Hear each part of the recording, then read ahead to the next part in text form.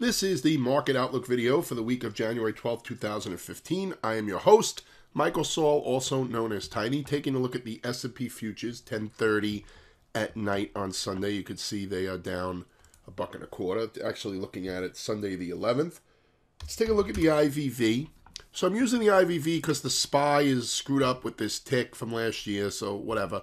I'm just going to use the IVV here, and you can see the middle of last week, the market had a nice bounce. We came just shy of the 78.6% retracement of this last swing down. So if we get over that, it is suggestive that we get over this high and hit a new high. But it's not all that clear that we're going to get there right here and now. We do have a gap that may want to be filled. Also, this last low may want to be tested, or even this low, or the 200-day moving average. Overall, I'm not bearish. I'm just not really confident that this low is in and that we're just going to V-reverse like we did here and back here, etc. All right, so we have to pay attention here, and I'll tell you why in a couple of minutes. Diamonds look the same. The Russell has a wide coil. Don't really like these. I like them when they're tighter. But anyway, we can watch Friday's high and low to see what we do. And that's really what I'm going to be doing. I'm going to be looking at the range from Friday and see if we get initiative or responsive action when we get to it. All right, so I mean, eventually we'll get to those highs and lows. We may not get there Monday, but if we don't get there Monday, we'll get to Tuesday or Wednesday, etc. So that's what I'm looking for, how we're acting around Friday's range. Now, the Qs dropped out of their triangle, came back in, and are now kissing the bottom trend line. That's usually a bearish sign. Okay, but we are on a strong uptrend. We're over the 200-day moving average. The NASDAQ has been lagging, though, for the last couple of weeks. So we want to pay attention here. If we can get back above it and cross above this top line, then the NASDAQ should continue to move to multi-year highs until eventually, I believe, they're going to hit the all-time highs. Okay, mid-caps, similar, a wide coil, not looking great. So semiconductors look kind of like the NASDAQ. My favorite semi is Intel.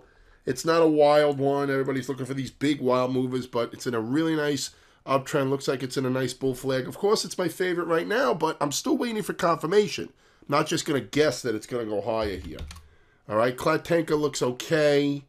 It did hold the 50-day moving average. How about, oops, wrong stock, sorry. NVLS, I always type after clock, I guess from back in the day. ADI got a bounce off of the 50-day moving average. I was looking for NVIDIA, not NVLS. You can see here we broke down out of this, whatever this was, triangle pattern, whatever it is. Got the bounce just shy of the 200-day. Now we're into the moving averages. See what they do there. How about Maxim? Yeah, Maxim's acting well. Maxim came up to the moving averages, base there, and broke out. Overbought a little bit, but I mean, if it can pull back and hold, then maybe it can get through this gap and try to go to highs. Now, this is my problem with being just, okay, the market's just going to go back to highs here. The banks, they're not really acting that great. They had a sharp move down last week, Monday, Tuesday. They relieved some of it, but then, I mean, that just really wasn't a nice day on Friday, back below the 200-day moving average here. A lot of these stocks, which have earnings coming up this week, not really looking that great. Okay, we came up. Looks like Bank of America wants to go lower. Looks like Fargo wants to go lower, maybe test the 200-day moving average. Citigroup right near the 200-day. JP Morgan. How about like a Zion? I mean, these aren't really looking good here at all. And, that's Bank of New York, Northern Trust. They all have this same pattern. Now, let's just use Northern Trust, but like I just showed you, the other stocks look the same. Could we just go back above this and try to get a bounce going? Yeah, we could, but right now it's not looking so great. And that, you have to wave the flag, the caution flag here. All right, that's my opinion. You have to slow down here with the market. Just, we're just going to keep going back to new highs. It just doesn't work that way. All right, sometimes we go into prolonged corrections. All right, here's the broker-dealer, also doesn't look great. Came down, came up. I mean, I tried to draw this coil around it, but really, what happened? Looks like the banks pushed down, couple of days relief, and now it looks like it may be resuming. All right, Goldman. All right, I drew some lines in here from the Sunday night strategy session, so That's why you're getting that. All right, you got, whoops, sorry. Let's see, you got this kind of move here. Here's Morgan. I'm sorry with all these trend lines, but it's because I was looking at him. Right, here's Legg Mason. Legg Mason looks actually okay. Right, it's sitting on top of its moving averages here, but it's just not looking good here with the financials. Now, can the market rise without the financials? Yeah, the financials don't have to lead, but I don't think we're going to see the financials drop and see the market just go wee and just go higher. It usually doesn't work that way. Okay. All right. Let's look at some other stocks. Let's look at some glamour stocks. Yeah, Amazon, I mean, still looks bad. I talked about this in the video and in the daily email. Amazon does not look great, and it looks like it wants to retest the lows. Netflix, similar. Googleicious did test the low, got the reversal candle, but look at the next day. Just, really not acting good at all. Apple, acting better, but really needs to get above the 115 handle. Priceline also really not acting well. A lot of these big tech stocks are not acting good. Surprised that the market is, that the NASDAQ is holding up as well as it is. And Apple isn't in trouble. Okay. But, really not looking that great. Caterpillar looks like it wants to go lower. And John Deere, which was looking good, looks like it is in a continuation pattern. Wait for confirmation. But it looks like that wants to go lower as well. AA kicks off earnings season. We've got to wait to see if it can get over the 50-day moving average, but I would watch to see what it does for earnings before I try to step up there. Microsoft, thank you, Jamie, for writing me.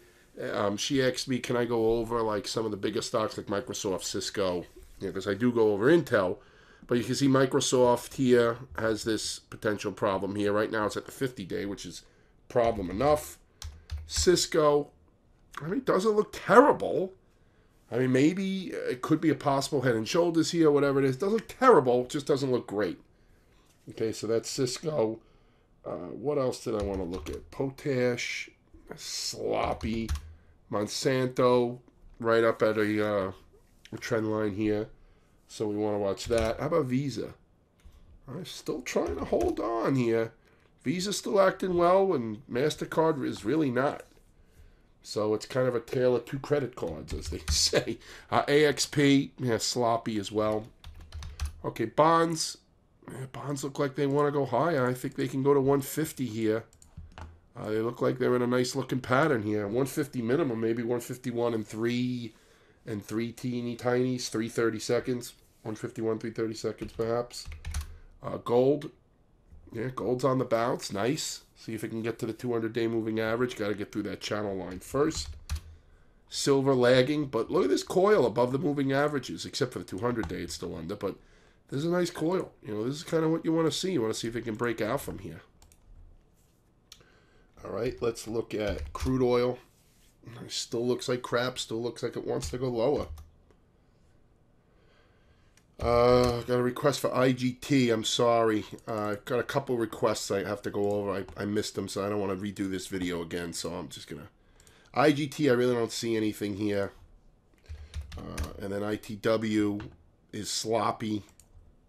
It's just... Rackspace does look okay. It looks like it's hanging tough up here. But again, wait for confirmation. All right, so we did bonds, gold, silver, oil. Sorry, I flipped back here. Let's look at the grains. Wheat, not looking so sharp here. Beans, waiting for a move. And corn, waiting for a move. Right at the 50-day moving average, see which way it's going to go. But I'm kind of disappointed in wheat. Because wheat was looking great. It was leading out, but now it's back below all the moving averages. Or the key moving averages. I don't like that. Coffee is on a bounce, but still looks lower to me. So if this rejection leads to something, look for coffee to trade back. And sugar also looks crappy. So let's recap. I believe we are in an uptrend. I believe we will hit new highs. I just don't know if it's going to happen from here. Okay, the financials, we must keep our eyes on this. All right, if you are not a member of the email list, it behooves you to sign up at stockmarkettrendx.com because I will be giving, I send out a daily email. All right, I mean, the financials look like they're in trouble here.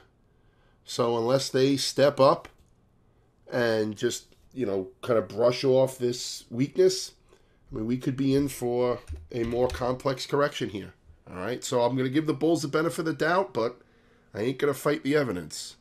All right, if the financials are not bouncing and they're leading to the downside, then I am going to be watching here, and I'm going to be looking to see if there's any short-term shorting possibilities. Okay, I'm not going to get biased to the short side. Doesn't mean it can't be good for trades. All right, have a great trading week. Questions? Tiny at stockmarkettrendx.com. Talk to you in the daily email or via the weekly video.